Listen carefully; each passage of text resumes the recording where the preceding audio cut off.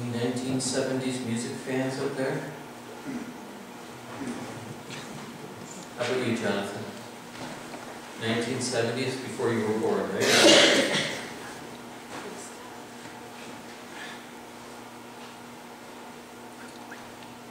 Problem is all inside your head, she said to me. The answer is easy if you take it logically. I'm here to help you in your struggle to be free. There must be 50 ways to leave your lover. She said, it's really not my habit to intrude, and I hope my meaning won't be lost on misconstrued. But I'll repeat myself at the risk of sounding crude. There must be 50 ways to leave your lover. You just slip out the back, Jack. You make a new plan, Stan. No need to be coy, Roy. Just get yourself free. Hop on the bus, Gus. You don't need to discuss much. Just drop off the key, Lee, and get yourself free. She said, it grieves me now to see you in such pain. I wish there was something I could do to make you smile again. And I said, I appreciate that, but could you please explain about the 50 ways? She said, why don't we both just sleep on it tonight? I'm sure in the morning you'll begin to see the light. And then she kissed me. I realized she probably was right. There must be 50 ways to leave your lover. 50 ways to leave your lover. Wow. Well, that's the lyric from the 1970s Paul Simon song about a man seeking counsel from a lady, possibly his own wife, we don't know, about how to get out of marriage. And Paul Simon called this song 50 Ways to Leave Your Lover. How many of you like that song? The melody was great, wasn't it? It's catchy. Yeah, very popular. Matthew 19, verse 6. What God has joined together, let no man tear apart.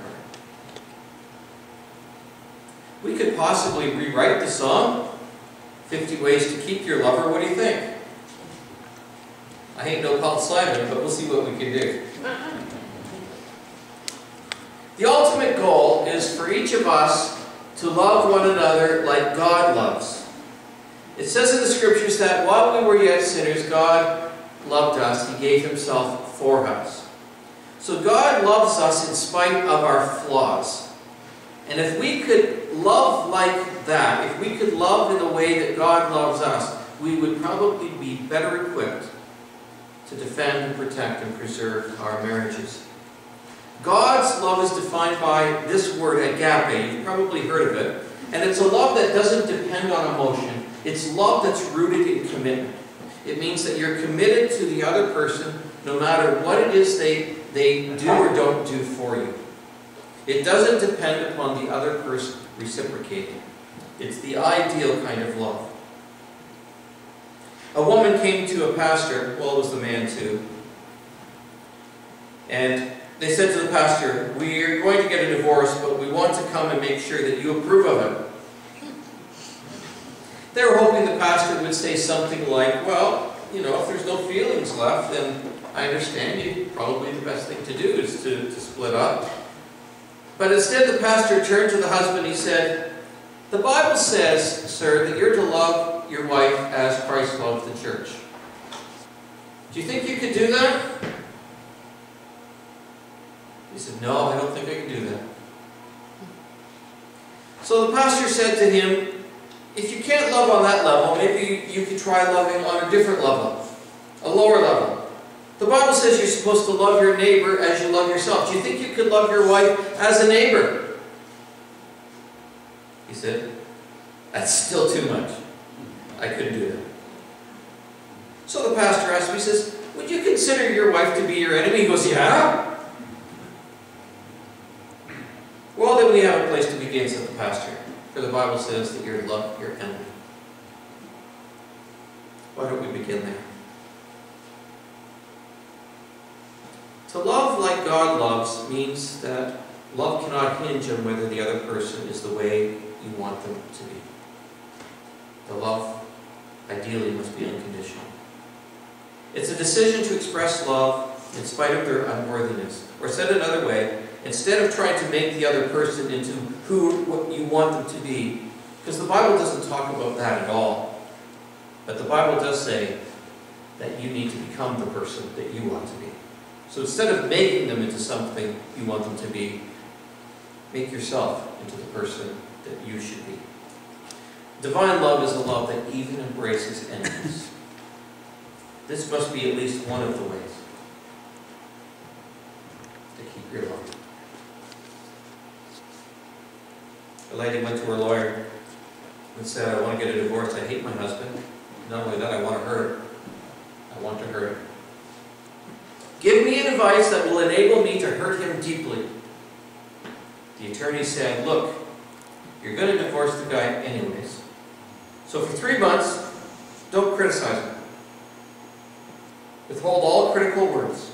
In fact, speak well of him, only well of him. And tell him not only publicly what a great guy he is, but privately tell him how wonderful he is. And do it for at least 3 months. And after he thinks that he has your confidence, and that you do love him, and that you do respect him, then blindside him. Hit him hard and tell him you're leaving. That'll hurt him deeply. She thought, it's not bad counsel. This sets them up for a lot of pain. I could do that. So she began to compliment him privately, publicly, and you know what happened? She did it for 3 months, and after 3 months, they went on a second honeymoon. Changed the way she thought. Jesus said in Matthew 6:27, bless those who curse you, pray for those who mistreat you. So if we fit this into the context of marriage, we need to be intentional. It's a good word, isn't it?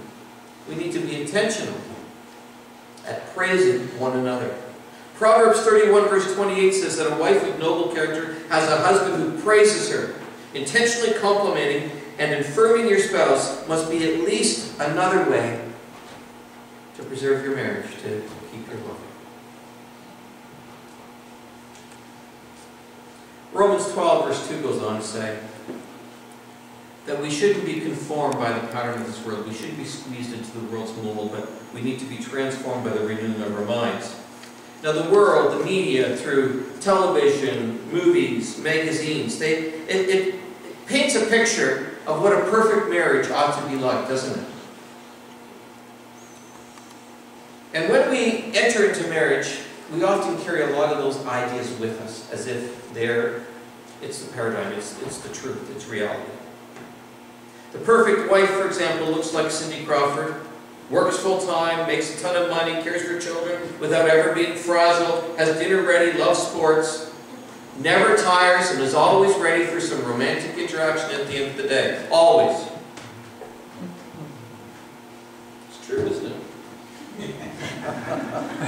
She's looking at me and going, I don't know what world you're living in, buddy. It's not the real world. And when expectations aren't met, because our expectations have been forged by something that's not based in reality, then disillusionment can set in, and the relationship goes cold. We talk about finding the right person, and again, the Bible doesn't talk about that. It talks about being the right person. In fact, in biblical times, marriages were arranged. Genesis 24 verse 67 says that Isaac married Rebekah and he loved her. A lot of people get married and it's not because of love. It's because of infatuation, especially when you're young. Young people don't know what love really is. Sometimes they get married for the wrong reasons. But love can follow. Isaac married Rebekah and he loved her.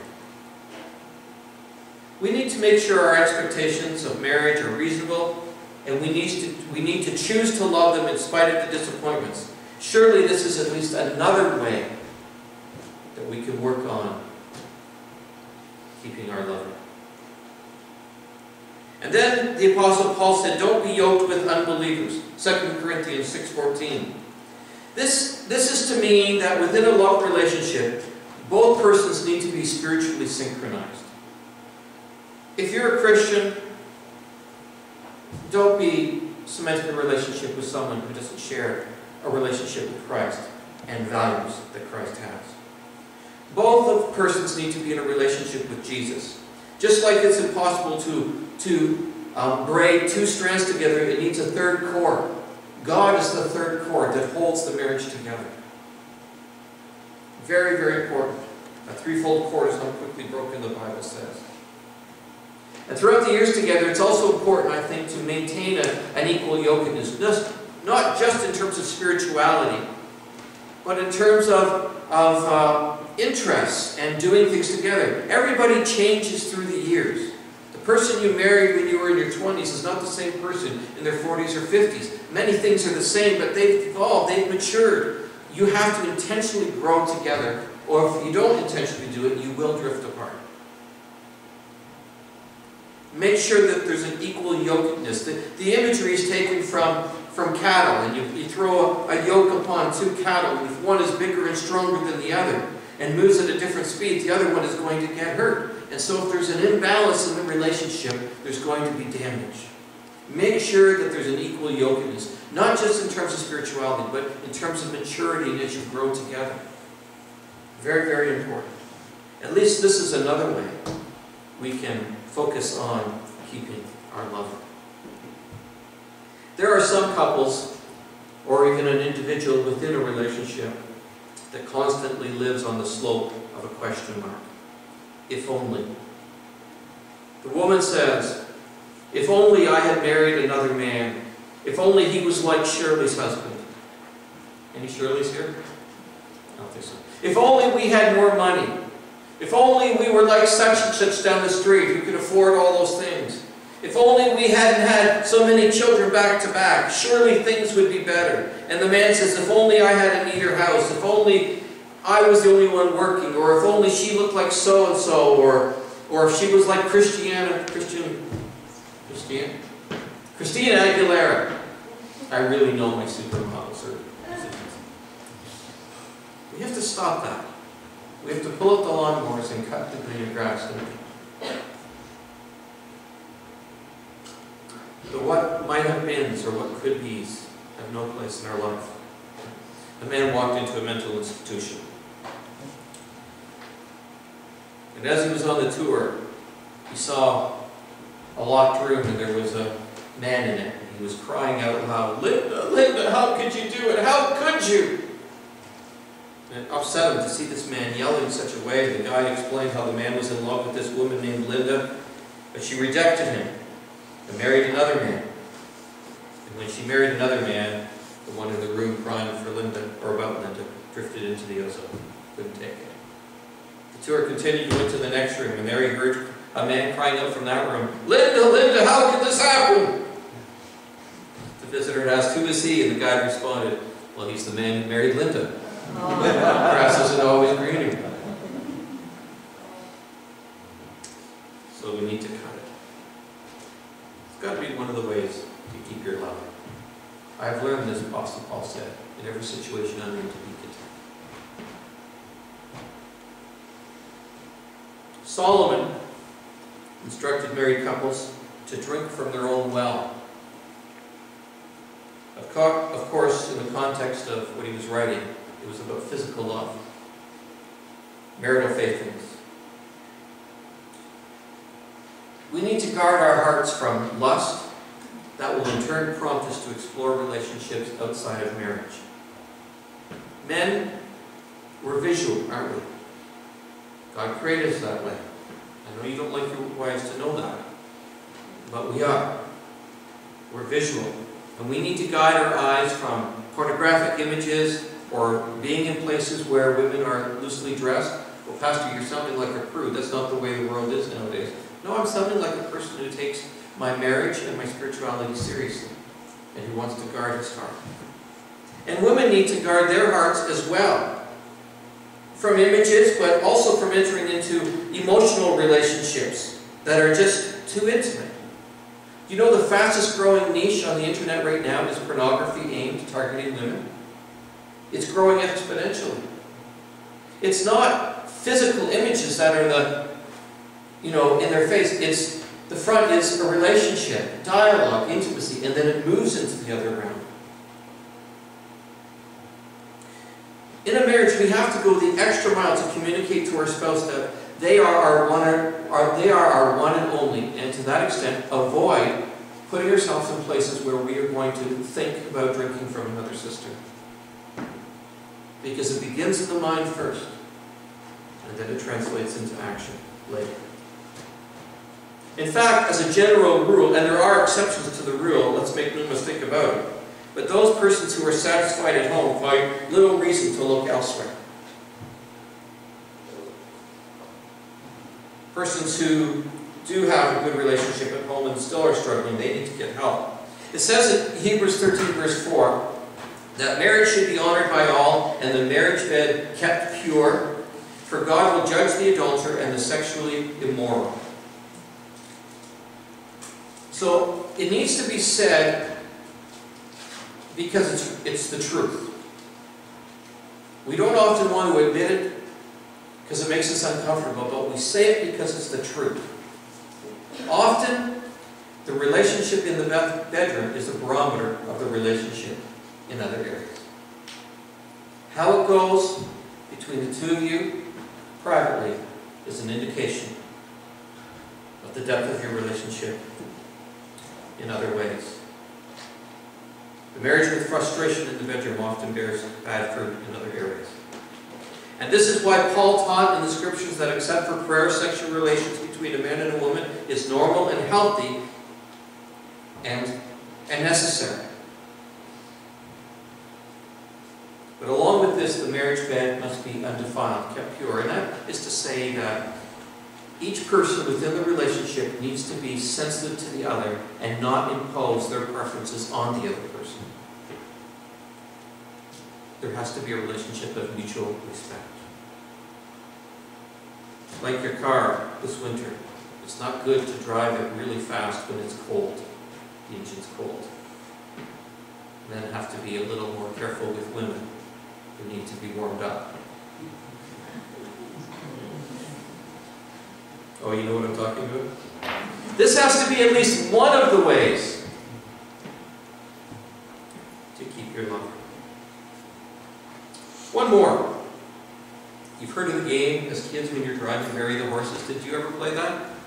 You see the horses out in the field and you count up as many horses and then whoever sees the cemetery gets to bury your horses? Or am I the only one that played that morbid game? Mom, what were you teaching me as a child? You did too, Kathy? Okay, thank you. We're not the only strange family.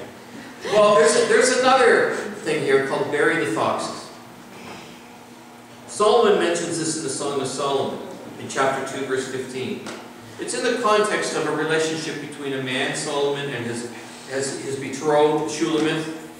And as they're walking together, they come alongside this vineyard and they see that it has been menaced, it's been destroyed by a lot of foxes. This is why they had hedgerows in England and in the Middle East to protect the vineyards. They tried to fence out the wild creatures. And so Solomon says in the context of relationship, we need to be careful to protect our relationship from the foxes. The little foxes that eat away at the vine of our love, he says.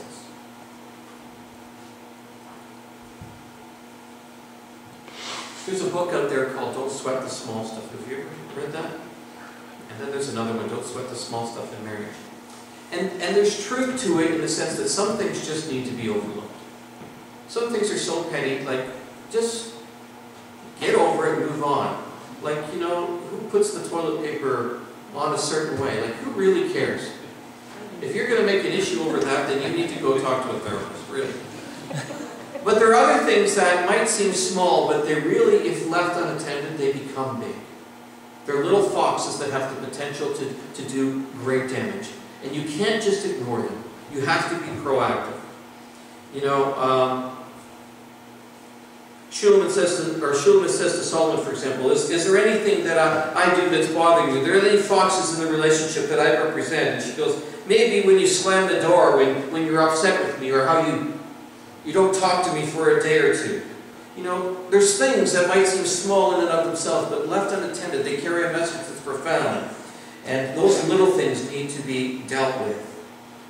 And so if we don't let the little things fester, we're proactive and we have an open relationship where you can say to the other person, I give you permission to tell me something that I need to work on over the next month, and vice versa. Then you're being proactive in your relationship and you have the opportunity to take care of the little foxes and to preserve what is really, really most important to you, the essence of your relationship, that loving relationship. And that has got to be at least one other way to keep your love. A couple were celebrating their 45th wedding anniversary. Friends were over and the husband walked in with muddy work boots right across the clean floor. One guest commented, his boots certainly do bring the dirt in, don't they? And the wife responded as she reached for the broom, yes, but they bring him in too.